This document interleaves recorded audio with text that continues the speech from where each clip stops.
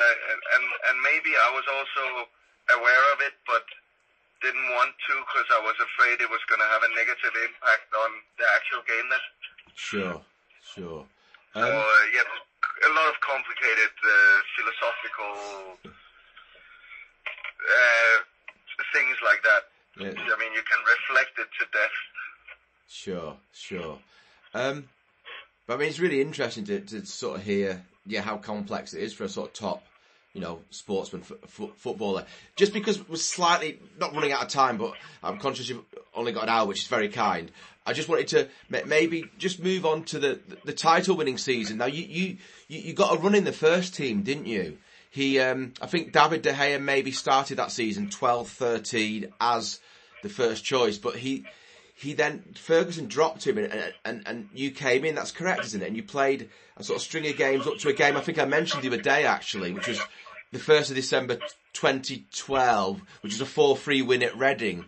So if I'm correct in what I say, I'm just wondering what you recall about that. Did you feel like this is your big chance? Because I remember it at the time. He basically, he as I remember anyway, Ferguson gave you a chance, didn't he, to be the number one? For sure. Yeah. For sure he did. Ferguson was extremely fair to me. Very, very, very honest, very transparent. Right. He said it as it was. And yeah, I got the chance the season before that as well. Yes. In David's first season. Up until I got my ankle injury. I had a really bad injury on my ankle, which I never really recovered from. Yes. To this day. Yes. And on the morning of the training where I got that injury, Eric Steele excuse me. It's okay. Eric Steele came over to me in Carrington. I was sitting having my breakfast, and he said, the gaffer is very happy with you, and you're doing really well. And I was doing really well. I was playing really well. I was on the top of my game, and I was solid. I started having the saves I should have, and the game with my feet was working as it should. I mean, I was in the top 5, at least top 10 in Europe at the time, playing football with my feet for a goalkeeper. Yes. Very, very high level. And he came over to me and said, yeah, you're doing amazing. Manager's very happy with you. You're going to play the rest of the season in Premier League. Wow. And David is going to play Europa League. Wow. And I was thrilled. I was happy. Went out, made a silly exercise. Had to jump up and punch a ball over a mannequin. And I got my foot stuck in the mannequin. Oh. And twisted the ankle.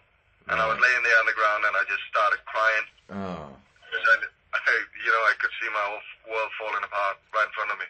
Oh, Christ. And yeah, so I was out for the rest of that season, and then next season coming, I started up with the team. The pre-season games went well, but I was not fit. I literally couldn't jump off my right foot. Right. My kicking was horrendous. It was at the best, it was just bad for Premier League level. Mm. And Premier League level at that time was pretty bad, Mm. And yeah, but I was not mature enough, and I was not brave enough to say, listen, my ankle is not right. I need to get off the pitch and get this right before I can play a part here. Yes. But I was not brave enough to do that, and I knew that it was very close between David and I knew the manager had a really good eye to me, and I knew that if David he had a very short lease before I would get the chance, and I got the chance. The first game was Southampton away. I think we won 3-2, and I had a string of games. Yes. I don't know, 5-6 games or something like that, and then came the Reading game. It was before the Manchester City game away, I think. That's right. And we won 3-2. I played another terrible match, and he dropped me for the Manchester City match. And I remember he came up to me at the bus, and he said it to me the day before, and I kind of knew it already. Right. That this was from, and I was almost relieved that he did it, because then I could focus a little bit trying to get my ankle right. Yes. And then so that was it. And then I played another couple of games at the end of the season. I played the famous last game of Ferguson's career, which I don't want to talk about because that was another terrible game I played. Okay, fair enough. But may I ask, with that appearance there, you made the 10th Premier League appearance, so you got a winner's medal. I'm asking this question completely out of respect, but just because you say like you got injured and you weren't yourself, did you feel, was it good to be that champion? I mean, I you deserved it, but I'm just wondering. It was no, don't worry, Jamie. It was amazing to win a Premier League winner's gold medal. Yes. I don't want to change it for anything in the world. Right. You know, it's I'm super proud of it, but I was not the champion of that team. Right. It was not me who won that title. I mean, I'm aware of that. I mean, I'm aware that in the great history of Manchester United and all the great players who's been there, I'm a fucking fart in the wind.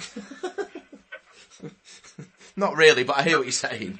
Yes. There's a lot players that's been even tinier farts than me, but in the great, and please don't use that as a. Of course, as a head I won't. title. I won't do. I promise. No, Daily Mail is probably going to use that as a head title. But I'm aware of that. I'm not disillusioned. I know that my role in the club of that history is insignificant in compared to some of the great players being there. Yes. I still played a role. At the end of it, I did what I was brought in to do. If you look at it cynically from the club's point of view in terms of investment and blah de blah de blah. You know, I came in, I gave some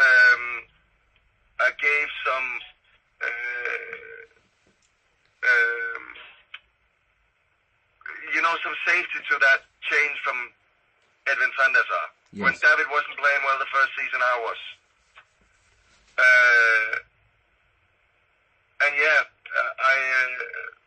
I did what I was meant to do. I played 25 games for the club, which was the number of games I had to play for a clause to be activated in the deal they made with the Norwegian club. Right. So I did what, I probably did what was expected, yes. But I didn't do what I dreamt to do, And why didn't I do that?